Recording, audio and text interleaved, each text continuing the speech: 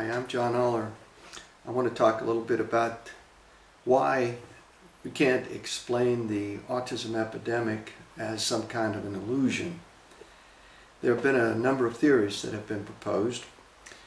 The number of diagnosed cases, however, has been following a relatively smooth growth curve since 1980 at least, when it was first described as a distinct clinical entity, and continuing through 2006. That the increase in number of diagnosed cases is greater for the younger cohorts than for the older ones. Across this bottom line we have the older birth cohort from age 6 to 22. When we include the 3 to 6 year olds in the line just above, the growth curve is both steeper and it's separating itself from the line defining the lower birth cohort, so that there's a greater distance there than we would expect if they were progressing at the same rate.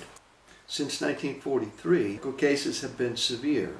From Cantor's first 11 patients, a minority, fewer than 1/3 of them, were able to lead independent lives. Well, several theories have been proposed by people who have a great deal of vested interest in guarding against and denying an autism epidemic.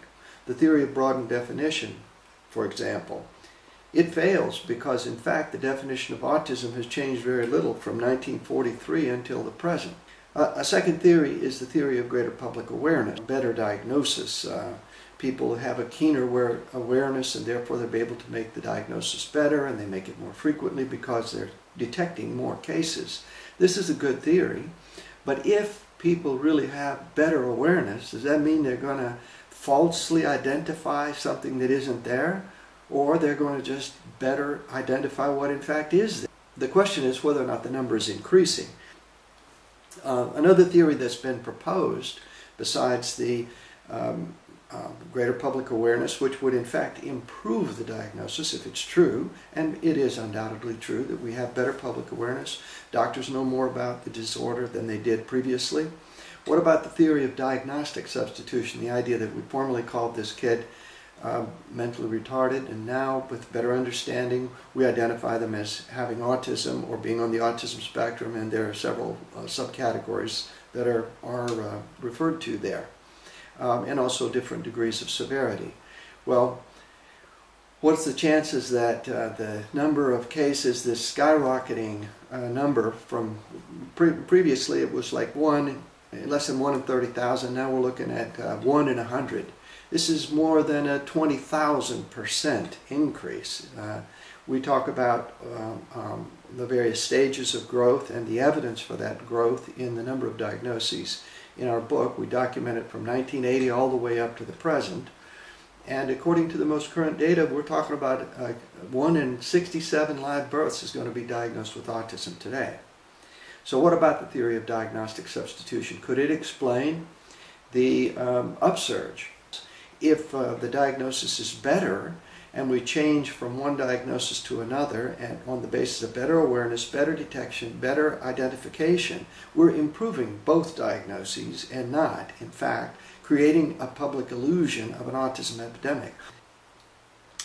Another theory that's been proposed is the idea that it's just absolutely all genetics. This is probably the most prevalent theory that has been proposed by people in the medical profession. The American Dental Association subscribes to that idea. Many of the professional organizations that are deeply involved with the pharmaceutical companies are subscribing to that theory. Is it correct?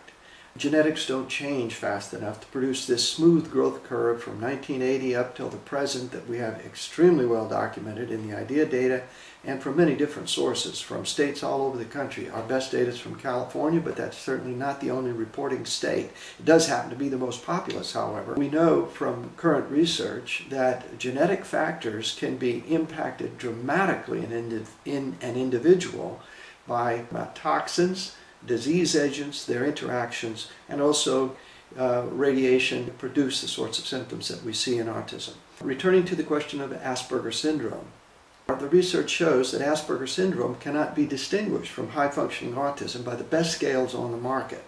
and by the most trained physicians and psychiatrists and other diagnosticians. With those points in mind, we can conclude that we have to have a richer theory than it's all about genetics, that a genetic explanation alone is going to be insufficient. Thank you.